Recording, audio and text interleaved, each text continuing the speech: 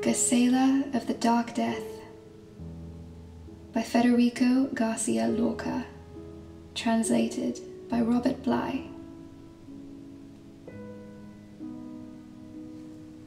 I want to sleep the sleep of the apples. I want to get far away from the busyness of the cemeteries. I want to sleep the sleep of that child who longed to cut his heart open far out at sea.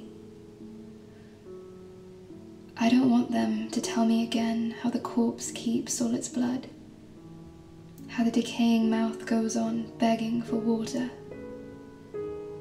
I'd rather not hear about the torture sessions the grass arranges for, nor about how the moon does all its work before dawn with its snake-like nose. I want to sleep for half a second, a minute, a century.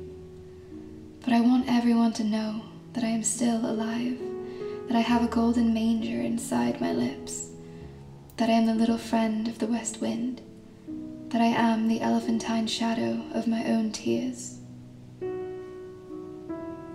When it's dawn, just throw some sort of cloth over me, because I know dawn will toss fistfuls of ants at me and pour a little hard water over my shoes, so that the scorpion claws of the dawn will slip off.